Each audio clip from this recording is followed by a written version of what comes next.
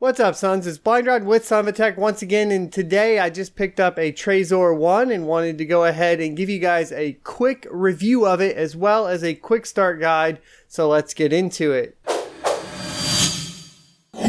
Alrighty, so if you guys aren't aware of what a hardware wallet is, essentially it's a device that's supposed to keep your cryptocurrency extra secure as opposed to keeping it on an always online wallet like a hot wallet, aka that you have installed on your desktop. So essentially that's what this is. The other competitor is going to be the Ledger, and now Trezor also has a new model called the Model T, which actually has a touch screen on the front, but they are all sold out right now. I will be going over the Ledger Nano S in particular as well, and then trying to get my hands on a Model T if I can. If you guys know where I can pick one up, of course let me know in the comment section below and I'll pick one up as soon as possible. That aside, let's talk about the Trezor 1. The Trezor 1 uses an ARM processor, specifically the Cortex-M3. It measures 60 millimeters by 30 millimeters by 6 millimeters thick, and so it's a pretty good size for fitting into your pocket. However, of course, I don't recommend keeping these in your pocket. We'll get into more of that later. And a micro USB cable is included with it. You will need one to interface with your PC. The operating support is Windows, OS X, Linux, and then on the mobile side, Android only, so no iOS support here. If you're rocking an iPhone, which I highly recommend if you're kind of just wanting to stay as secure as possible at the same time, you know, not having to dive into rolling your own kernel or anything like that on Android. I am an Android fan. You know, just getting it out of the way, I use a S7 in particular, but for a lot of people I do recommend iOS just because they're a little bit easier to keep secure.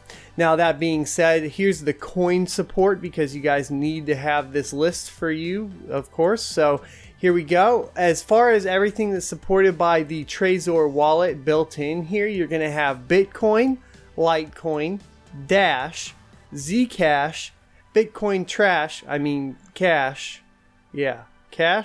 yeah, that's right, and Bitcoin Gold. So you're going to have all of those options, of course, right out of the box.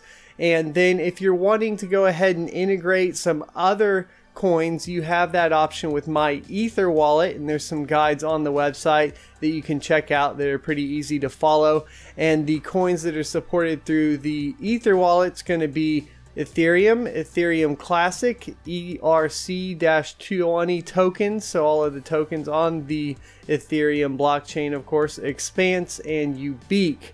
Now keep in mind that yes, Ethereum and Ethereum Classic are already built into the device, so you're not going to have to go out and actually integrate with My Ether wallet. But if you're going to do Ubique, you're going to have to go ahead and get that set up at a later time. It's not going to come pre-installed and ready to go. Now as far as the rest of the coins, to round things out, it does support NEM on the Nano wallet, so you're going to have to integrate with that. It does support Namecoin, no interface in particular with this one, and Dogecoin as well. So those are all the coins that it supports. If you're looking for other ways and manners of protecting your other cryptocurrencies, I don't know, like a long-term hold of Verge, then of course you're going to have to look into other options for this, which I will be trying to cover for you guys here in the future. Just give me some time as I catch up on some of these videos. So now let's go ahead and go over the setup. It's pretty straightforward, and we're going to hop into it right over here.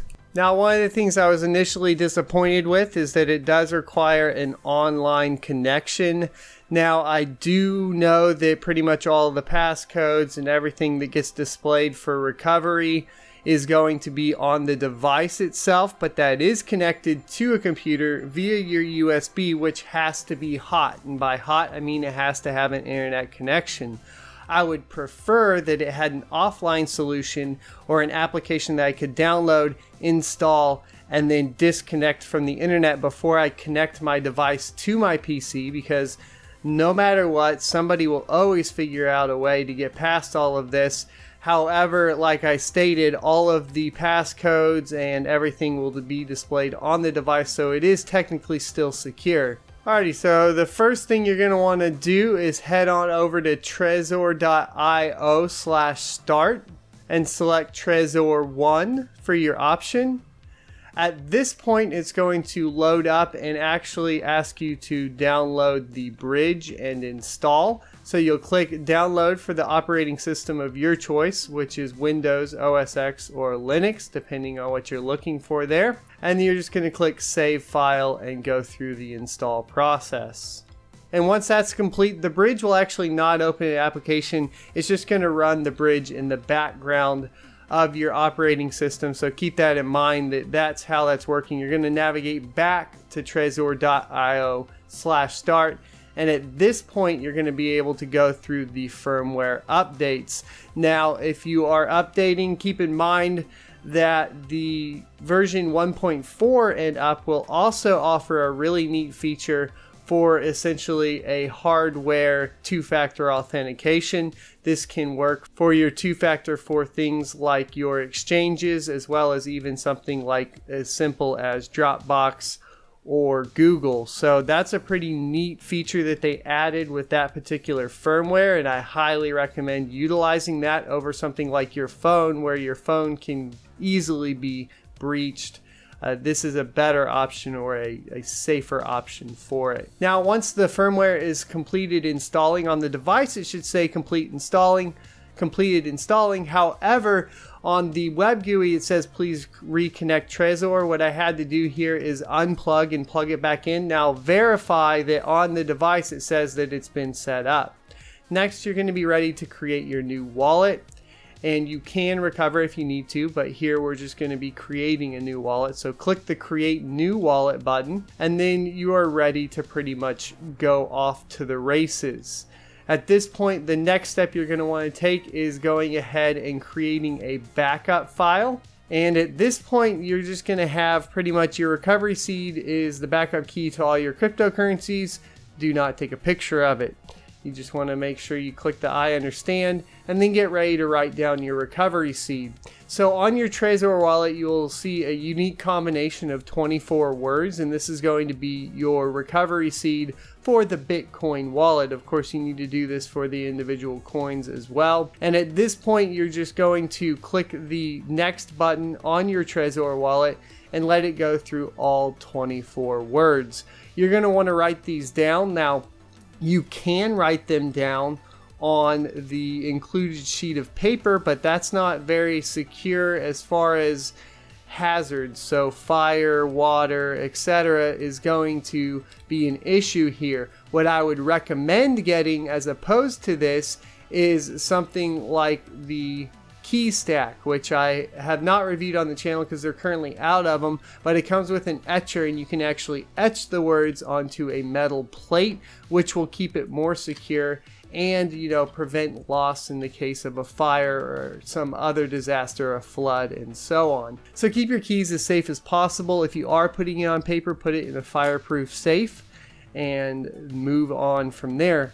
So to complete the backup, it's going to ask you to name your device, and it does say, you know, by customizing the name, you'll be able to tell whose is whose. So when you plug it in, it'll show the name. You know, if you're at a Bitcoin conference or something like that, and you get yours mixed up with somebody else's, then you're going to be able to look at the name itself and easily recover it as fast as possible.